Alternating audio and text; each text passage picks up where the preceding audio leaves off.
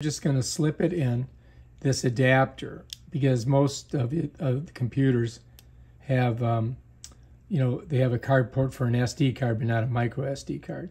So let's go ahead and smush it in there.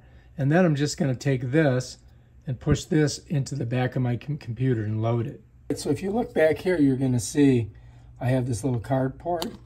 You just got to get it with the Samsung name up. You can see the micro SD card. Sometimes it doesn't want to go in there, but you can get it and just kind of smush it in. Bam. Just like that. And then it should, once you get it in, it's got to get in that deep, so make sure you do that.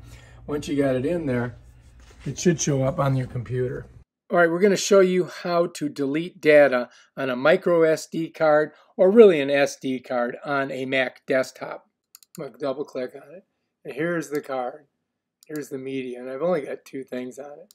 But what I do is I just grab this, highlight it, pull it down into the garbage, drop it in.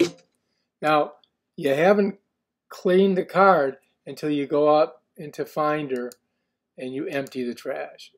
That card will still have data on it unless you empty the trash. So make sure you do that. And now we can go ahead and pump that card out. Bam, done.